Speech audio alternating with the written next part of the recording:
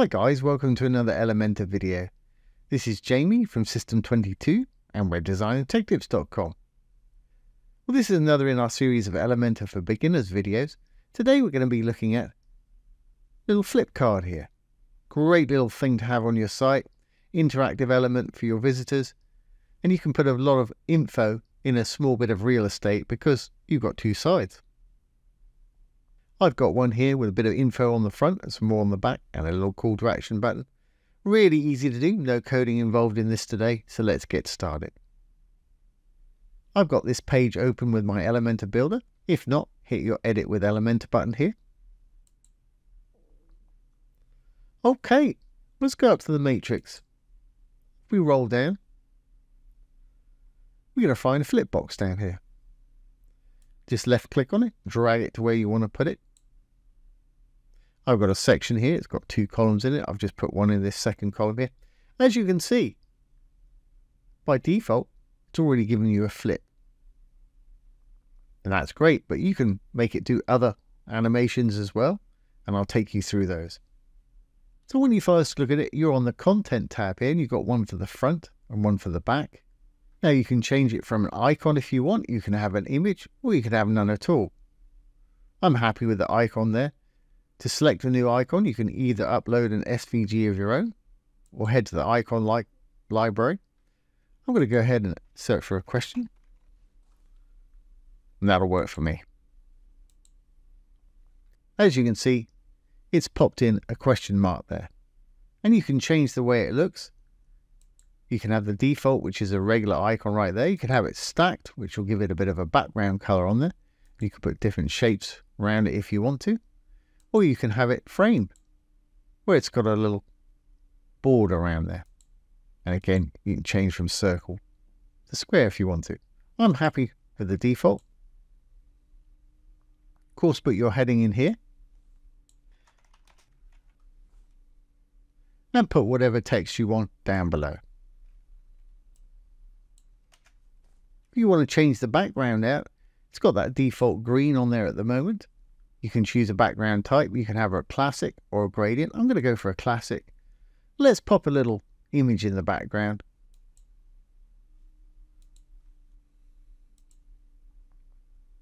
We'll have it cover. So you can see the whole image there. Fantastic. Now, if your writing gets lost in there, I've got to stop hovering over it. If your writing gets lost in there, you can add a little background overlay right here. Just click on it. You can add whatever color you want. I'm actually going to add a black to mine, but it will work with any color. And that's pretty much negated that image. But if we go down to this bottom slider here, the opacity, we can drag it down so we can see that image through there. Drag it down as far as you want so that you can clearly read your text. I think that's going to work for me. Fantastic. Okay, if we roll down, we can do exactly the same for the back of this flip box. There's the back. Put in your title. Put in whatever text you want it to say. And there's a button on there. Say learn more. Whatever you want your button to say. And obviously put your link where you want to take people down below here. And always best practice, if you're linking to your own site, just leave it as it is. If you're linking off-site to somebody else's site, open it in a new tab. That way your site's going to stay open. And again, we can make that background a little bit more interesting. We'll do exactly the same thing. Let's throw an image in there.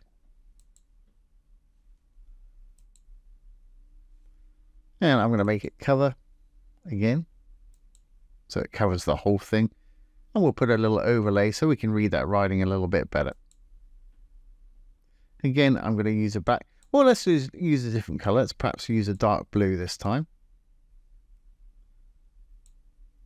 And again, I'm going to drag the opacity down so we can see as much as that image as we want, but we can read that writing nicely. Great. Now, if we roll on down, we've got settings. And here you can choose what you actually want it to do. You can choose how large your heading is. H3 works for me. You can also change your description if you want to. Paragraphs, text, a span, H6, 5-4, etc. Again, I'm happy with the way it was. If you want to, you can change the height of this thing. If you've got more text than that, you might find it spilling out. You can make it bigger or smaller. If you don't like what you've done, select it, delete it. It'll go back to how it was. Again, I'm happy with the way it was. If you want rounded corners on there, just put a value in there. You've got rounded corners on it now.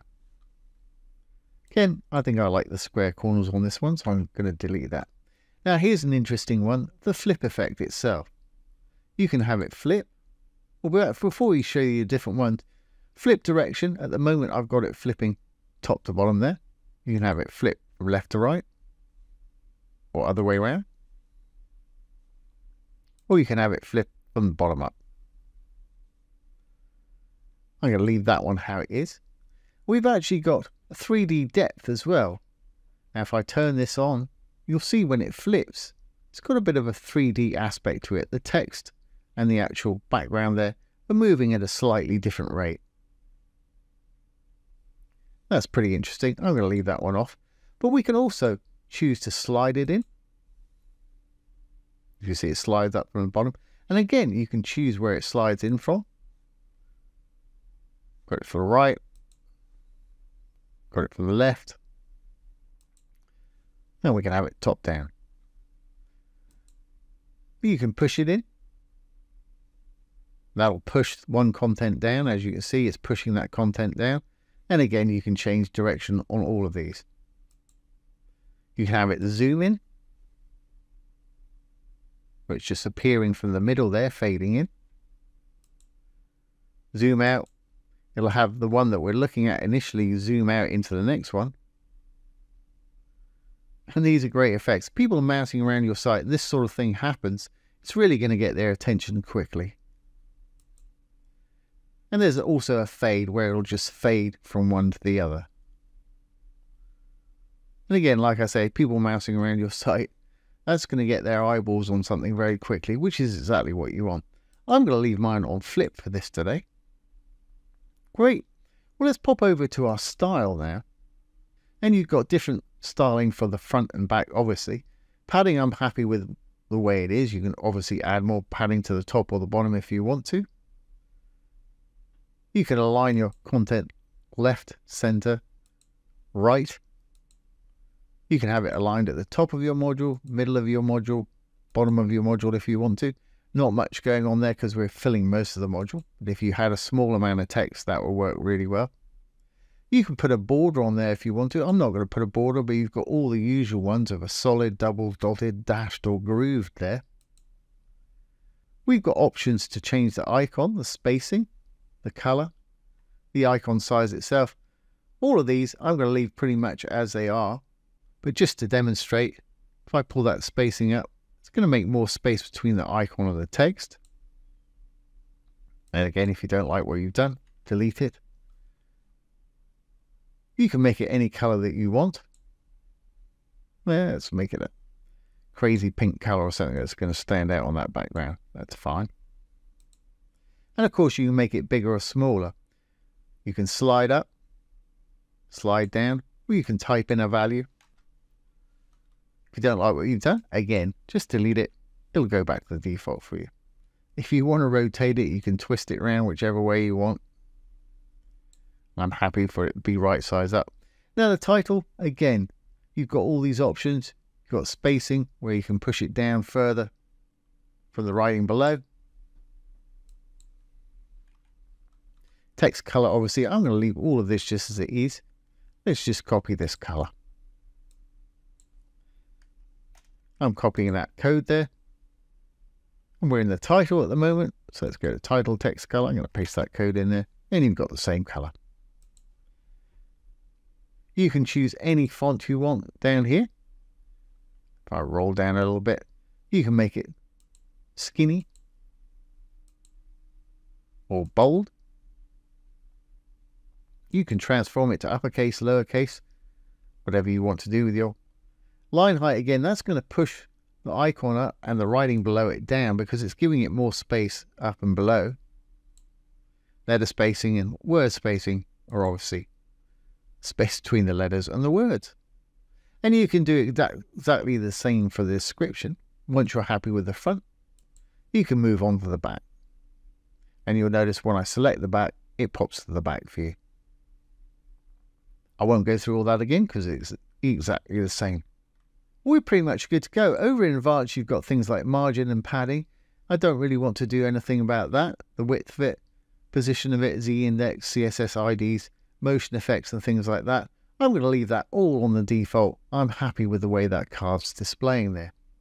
So let's save this and make sure it's all going to work on the front end. I'm going to go down and hit the little chevron, save draft, or hit the publish button if you're ready.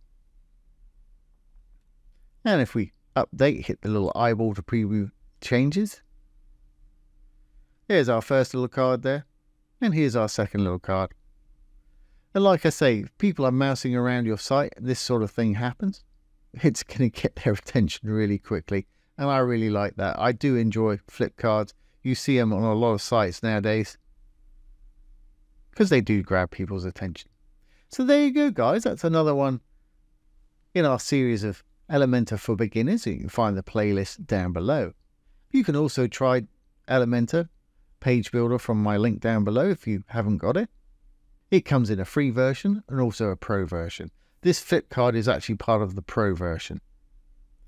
So I hope you've enjoyed this today and found it useful. If you have, please give it a thumbs up, ring the bell, comment, share, and subscribe to the YouTube channel. Don't forget, if you have any questions, pop them below the video. I'll do my best to answer them for you, or make a little demo video like this one. Once again, this has been Jamie with System22 and WebDesignerTechTips.com. Thanks for watching. Have a great day.